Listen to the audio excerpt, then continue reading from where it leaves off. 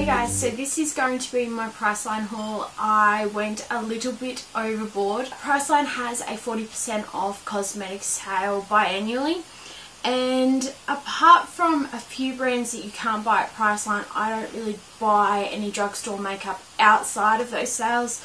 So when the sales come up, I tend to go a little bit crazy. Last year they had it, I think, in November. And I didn't actually buy that much because there was a bit of a delay between the American release and the Australian release, which is normal, but Priceline essentially had nothing new in the last sale. So I didn't buy that much. So it's pretty much been a year since I've done a big drugstore buy up at Priceline. If you check out the down bar, I'll have a list of everything that I bought, the recommended retail price, and links to the Priceline website if it is on there still. There is a lot of products here. If I had bought this at recommended retail, this probably would have come in around the $625 point. So 40% off that makes a massive difference. Most of it is new products. There's only, I think, 3 repurchases, but let's get into it. First up is a repurchase. This is the Maybelline Superstay 24-hour corrector in Ivory. It's fantastic for summer when I'm not wearing much makeup and I just want to cover up dark circles, few spots on my face, and just wearing powder. So pretty much every single sale I will buy a new one and keep it in the drawer so I never run out. Next up is a Revlon blush. This is number 6 Naughty Nude. I will admit the name got me at first. It is a natural flush shade. There's nothing extremely special about it, but I just liked it. But can I just say, Revlon, really? Like, you really think I'm going to use that? Why? As someone that does travel quite a bit, especially with makeup, why they insist on wasting my space with stupid things that I won't use. And for some reason, being a makeup addict, I insist on keeping the brushes even if I will never ever use them. Next up we have 2 products from Physicians Formula. This is from their Nude Wear range, which I haven't actually heard that much about the product, but I have heard a lot about the packaging, and I can see why. I am a little bit obsessed with rose gold, so rose gold bows. I can admit I most likely bought this for the packaging and didn't actually try the product at the time. But from what I can see, it's a mosaic blush. It has Nude Wear written in it in silver writing, but I'm pretty sure that's an overspray. So we'll have to test that out and see how it goes. What I do like about both of these is it is a book style and the back opens. You have a mirror, but also these brushes. I actually like these brushes, unlike the Revlon one that is completely useless. Whilst I may not use this for its initial application, this is actually quite good for when you're out and about and want to touch up your blush. I also like these because you can actually contour with these, and I have been known to take this style of brush out of the back of these products and use it with other ones. Okay, so eyes. I was actually lucky enough to pick up one of the Urban Decay Naked Vaults. So I have all the Naked palettes, and I wanted to do a comparison between some drugstore knockoffs, dupes, whatever you want to call it. So this is the Models Prefer Shadows in Nude. I don't know if this comes in multiple colours. This looks very similar to, hang on, can we do this without completely blinding you with the mirror? This looks similar to the first Naked palette. I will say this, just the shadows in here, without even swatching them, they look very dry. They've actually pulled away from the pans, so I'm guessing it's going to have a bit of a chalky finish to it. Hopefully it's not too bad. I can give it a good try and it's not going to be one of those automatic just avoid, because I didn't have one of these open in the store, so I couldn't actually have a look at it. I picked this up in store. This is the Essence All About Nudes eyeshadow. just from swatching this, it looks quite good. It's a pretty average palette. You've got your light pink, silver, that kind of mushroomy silver colour, and a purple that would be dark enough to do like a cut crease. I actually have high hopes for this because the shades in this are very much what I would wear on a day-to-day. The packaging, there's no excessive amounts of stuff that you don't need. It's got quite a hard case, so that will be good for travelling. So hopefully this works. Next up is mono eyeshadows from Essence. These I got 7. I don't actually know how many are available. I just tried to stick to shades that I could actually see myself using. Even though they're cheap, there's no point wasting your money. I tried to get a range of textures so that I could give them a proper review. So 78 Vanilla Milkshake. This is a shimmer effect, but it looks like it's on the matter side. 77 Sandy Says Hello. This is a rose gold shade. I think I'm going to like it. That said, the overspray is definitely coming off already, just from swatching it, I think, twice. Number 6 Metropolitan. This is a sparkle effect. Definitely has some chunky glitter in it, I will say that. But I needed a darker shade for crease work. Next up, 35 Party All Night. This is metallic effect. This is a more golden rose gold.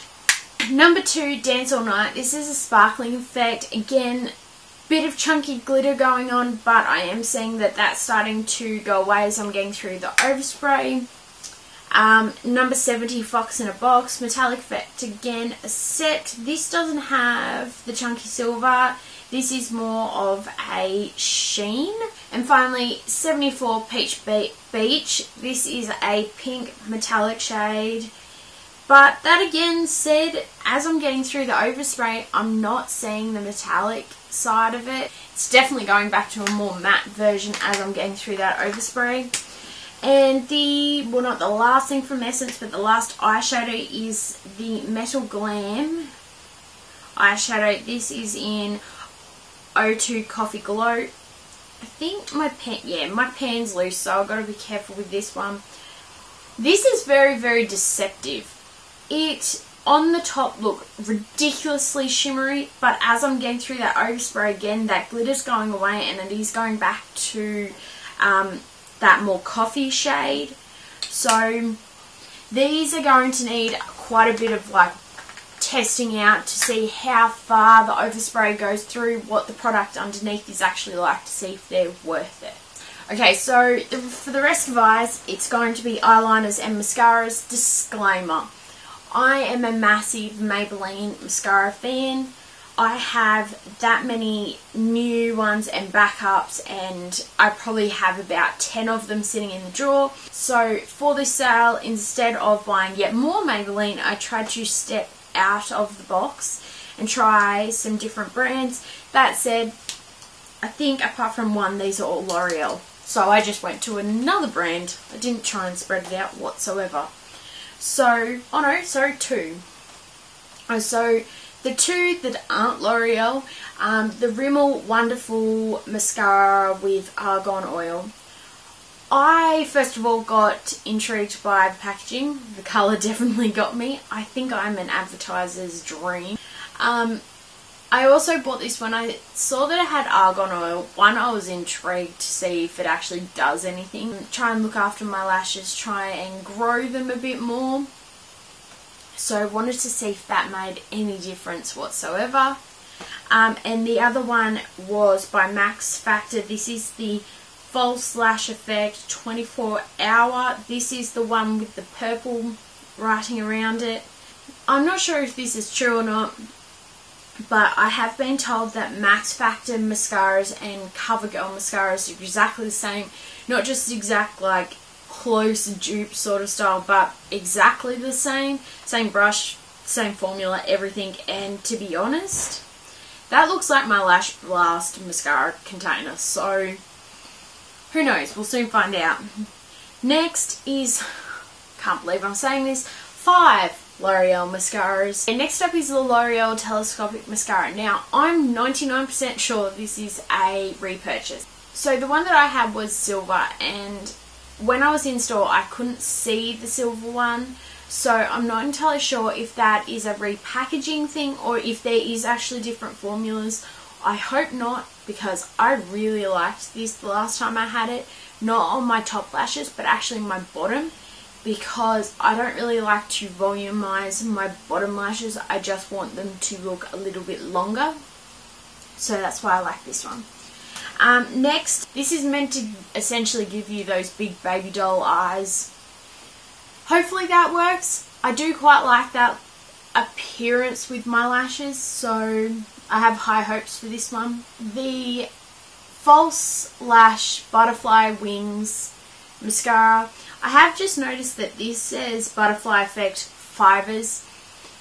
I'm not sure if I'm going to be liking that too much. I don't mind when you do it yourself, when they've got like the two tubes or the double-ended, but I don't tend to like it when they're actually mixed into the mascara, so hopefully that's not a terrible one. This one, which is the Volume Million Lashes Excess Mascara. I'm pretty sure I've heard Fleur de Force talk about this at some stage, and I remember her liking it, but I can't be 100% sure that it was this one, because there was another one that I think may have been in a purple tube. So I couldn't remember the colour, so I just took a gamble and went with that one. And then finally, the Lash Architect 4D False Lash Effect. 4D? Fourth dimension? How does that work? Does that mean they're out of this world? Is that what it's saying? I don't know. Yeah, there's not really much you can say about mascaras until you've tried them. These are not cheap. Now, this is talking recommended retail price, but this I think is the cheapest at $22. One of these is like $28. So you definitely don't want these to be messing up, especially when you can go to Sephora and even with their ridiculous prices, still get a Tarte, cameras, lights, flashes, something to that. The gold tube mascara, I think it was $36. So these aren't that far off if you're buying them normal price, so you don't want them to be crap. So the last of eyes, and then the rest of this is lips, which is absolutely ridiculous when you see how much there actually is. Okay, next up, this is the Maybelline Master Precise Liquid Liner. If you have seen any of my looks on Instagram and I'm wearing winged eyeliner, you can pretty much guarantee that it is this. This, I'm going to say, is probably about the 10th one I have bought. Every single sale, if Maybelline is on sale, I pretty much buy one because I use them that much. I've just had one go out in my March empties. If you haven't seen that, I'll link it down below. So next up is the Essence Superfine Eyeliner Pen. Now, there is one that everyone raves about, but when I was in store, I couldn't actually remember which one it was. So I went with this because it has the brush that I tend to aim for, which is a fine tip but also a fine overall pen, because for those spaz days when I can't do my eyeliner, I will sit it and kind of dot it along the line and then join it up.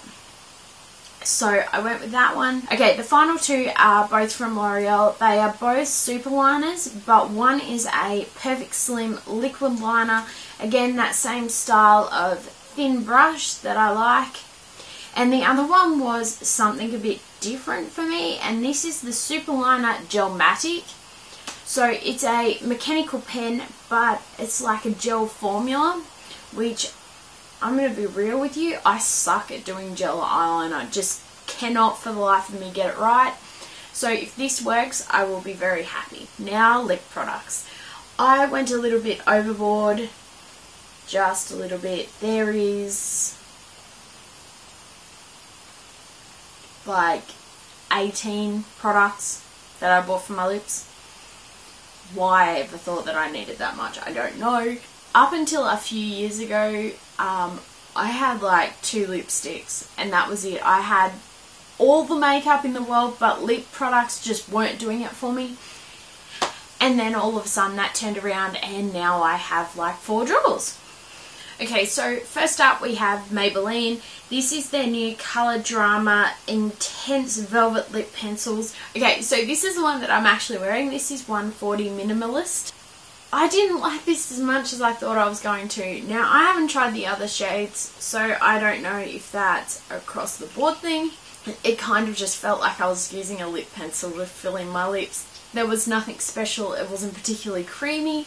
That may just be this shade. I haven't tried the others. I have 110 Pink So Chic, which is that really dark raspberry shade that I tend to go for.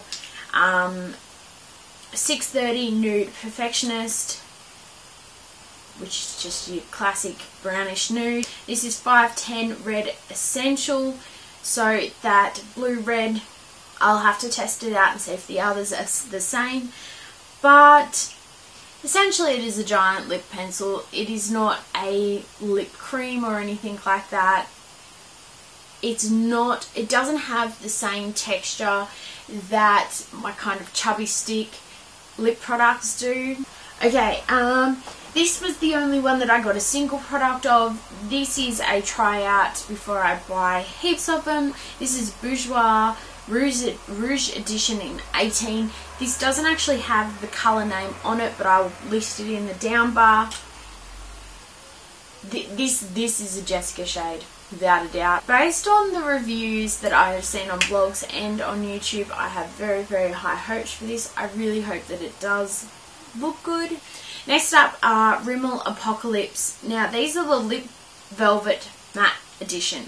Now, I will say I have extremely high hopes for these because I love the Apocalypse lip lacquers. I have all of them. And when I say all of them, I don't just mean the ones that are available in Australia. I also mean the ones that are only available in England, because there were ones that were released in either place that weren't released worldwide. So I have literally all of them. I love them. They are fantastic. As far as I know, there's only 4 shades in this range. I didn't buy all 4 just because the 4th shade was a bit too out there. It was an orange shade, which I only tend to wear if I'm doing photography style makeup. It isn't exactly a day-to-day lip colour. The colour range, I think they did okay with the colour range with what they released. They did kind of the nude, the more berry shade, the red, and then the orange, so they have your basics covered. You've got 206 Atomic Rose, which is your nude shade. What I really like is in this edition they have kept the wand that they used in the lip lacquers. It's kind of got a curved out doe foot applicator, which means that you don't have to keep going back to the tube to scoop more out to put on your lips. Next you've got 505 Burning Lava. This is like your true fire engine red, which again, yes. 307 Meteoric Matte. This is a dark berry shade. I really, really hope that these stand up and have got the same quality that the lip lacquers do. If you've seen my vlog, you know that I love the Australis Velour lips. I will link the blog post for the first 10 shades. Finished collecting the newest ones. First up are the 3 Australis AC Loves Me Metallic Edition Velour lips. There's 3 shades. The nudest one is Nude Fighter. Then you've got a darker brown shimmer, which is Riri Windy. And then you've got a reddy coppery shade, which is Grandmaster Pash. I'm pretty sure that Grandmaster Pash was the one that I was wearing in my Get Ready With Me that I posted the other day, so I'll leave a link to that if you want to see me wearing it. And then we have the new 5 shades that were just released. You've got Roma, a nice corally pink shade. You've got a nice watermelon shade, which has my attention already, which is Barcelona. Okay, so next we have Budapash, which is a dark red, but it's not a berry dark red. Dubai, which is your dark berry shade. And then we've got Shanghai, which is that nice bright raspberry pink. We have probably some of the most talked about Australian released lip products. These have been compared to the Velour lips, but they are in the next price point down. You've got the Savvy by DB Ultra Matte lip colours and the High Shine lip lacquers. Between the two of them, they've very much got the colour range covered. The lip lacquers tend to be, apart from the bright orange shade, do tend to have the more wearable shades covered. You've only got this bright orange, which is very, very bright. Nude versions of a red, a watermelon shade, the pink, and then your traditional nude shade. Then you've got the Ultra Mattes. These tend to be much brighter, and I wouldn't say that these are wearable shades, maybe two of them. The brown is very, very brown. The orangey nude is very orange, and the rest are very, very strong colours. I think they may have missed their mark with spreading the colours across the range, because if you're looking for a wearable shade in a matte cream, you're not going to get it. If you want a bright one in the lip lacquers, you're only going to get that in the orange. I think that's the end of this video. If you enjoyed this video, don't forget to like, share and subscribe. There will be more videos coming. They have been recorded, but my lack of editing skills is holding up the process a bit. If you have any requests, throw them down in the comments section. I'll try to get to them as soon as possible. Don't forget to check out the description bar. It has what I'm wearing, including the makeup that I'm wearing today. It also has all my social media listed, so come say hi, check out my blog. I love you guys, and I'll see you next time. Bye!